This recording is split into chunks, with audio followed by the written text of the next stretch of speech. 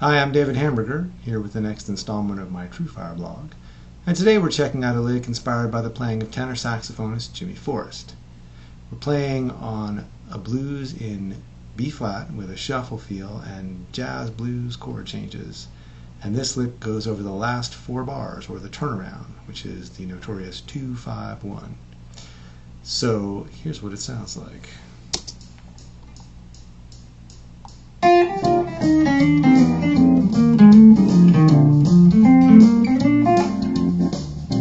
Here it is again.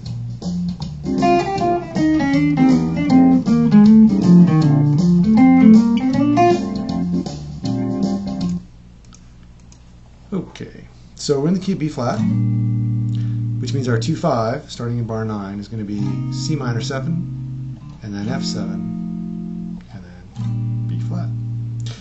Now, even though the chords are going 2-5, C minor 7 to F7, this lick really just goes for 2 bars of F7 stuff over bars 9 and 10. So while we're on C minor 7 and while we're on F, you're basically just playing F7 stuff.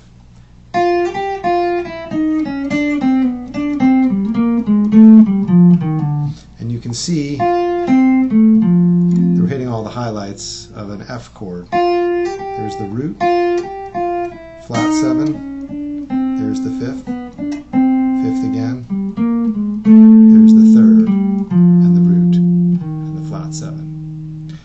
But there's all kinds of crazy chromatic things and embellishments going on.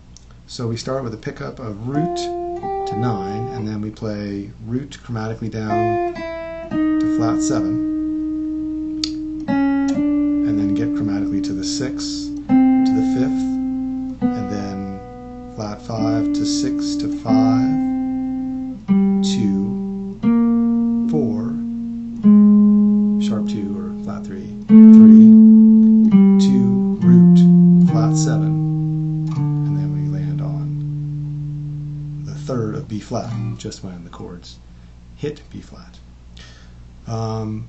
And then at that point, we play a bunch of B flat stuff. 3, 5,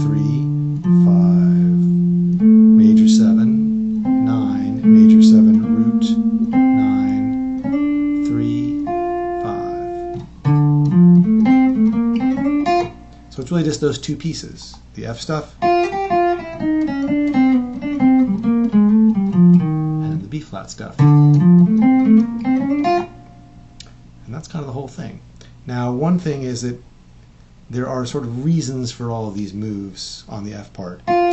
This is filling in chromatically from root to flat 7, but as you hit that flat 7, this is how we're getting to the 6. We're basically wrapping around the 6 with the chromatic note above it and the chromatic note below it. Then we go to 5, and then we wrap around the 5 with the chromatic note below and the chord tone above it.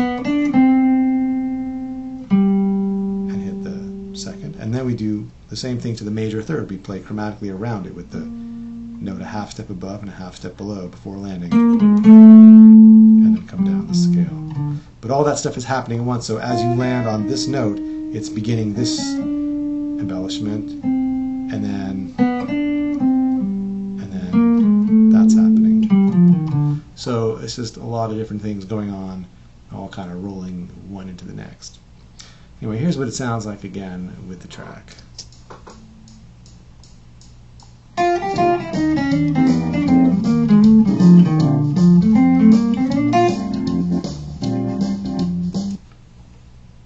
So that's the lick. It's just a good illustration of how, even though it's 2 and 5, you can really just play 5 over both measures, which kind of saves you a little bit of brain power, because you don't have to think about 1 chord instead of 2 chords.